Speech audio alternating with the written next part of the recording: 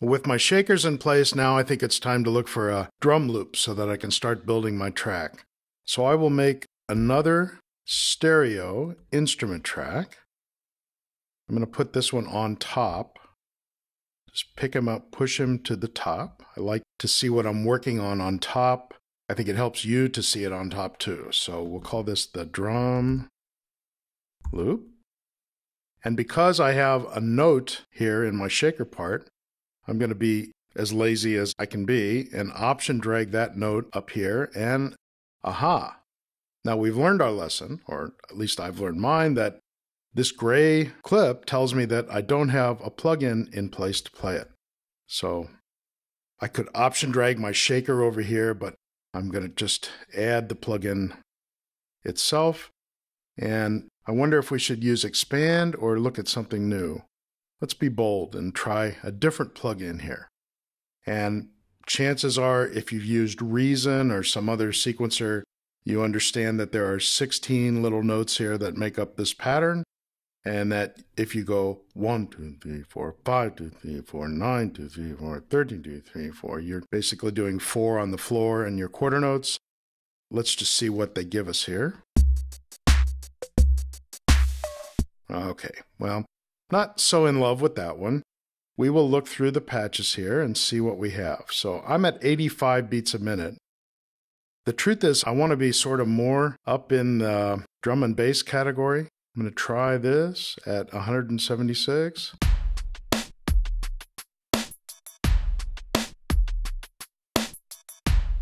Now you might say, gee, that would be really great if it was twice as fast. Well, here's a switch that will make it twice as fast.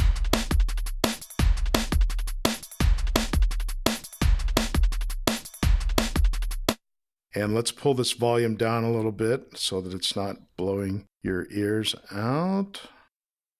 Drum loop, how about to about there? So with that in place, I should be able to go back to my mix window and play this drum loop. Let's solo it.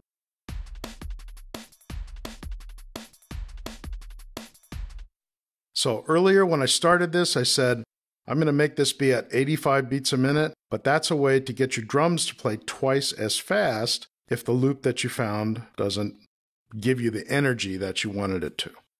I'm going to change it back to 1 just to see if it works with the shakers.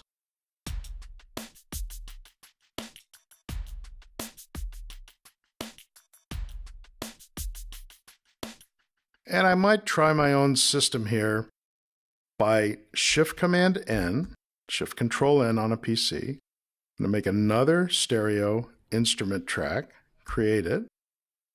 We can bring it up high or leave it there. We'll just leave it there. Option drag this. We know now that that gray means that we don't have an instance. This time I will option drag this over using the same sound, and this guy, instead of being single speed, will be double speed. And I want him to sort of take the lead on the drum part, but I want kind of a funky halftime thing sort of buried back there in the back, like this.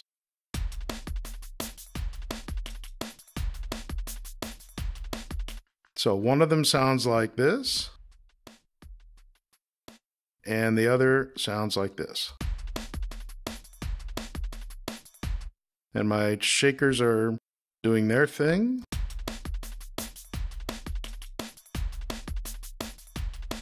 They could probably come up in the mix a little bit at this point.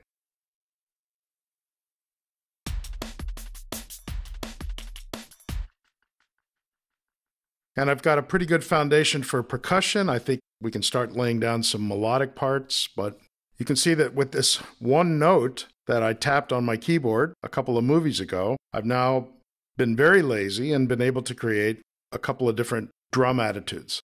So we'll call this drum loop echo. I'm using the engineer spelling for echo.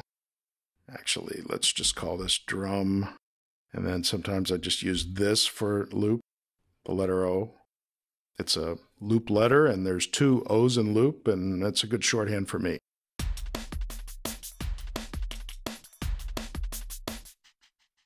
All right, so we should look around Boom here a little bit before we close out this movie. Where do you find the patches? There's two ways. One is this menu has them sorted by beats per minute. And of course, there's some extras down here too. But you can sort by beats per minute, although frankly, any one of these, even though its native tempo is 120 or 118, they will conform to whatever you've set down here as your tempo. So this just tells you where they began life, but sometimes you get the most interesting results when you take something that was supposed to be fast and make it slower or vice versa. That's one way to look at the patches. Another way is to click here, and now they're sorted by beats per minute, but they're in sort of a flat list where you can see them one at a time. Another way to sort through them is if you've just got your note back here, it will increment the setting every this many seconds if you check this box. And so you can really just choose one of the patches or one of the categories and sit back and let it scroll through this list so that you can find the loop that is kind of hidden in there without actually tapping every time. You know, when you close your eyes and you just listen, that's the way you find what you're looking for. So there are two ways to sort through your loops. Expand has a similar thing, and we'll take a look at that in the next movie.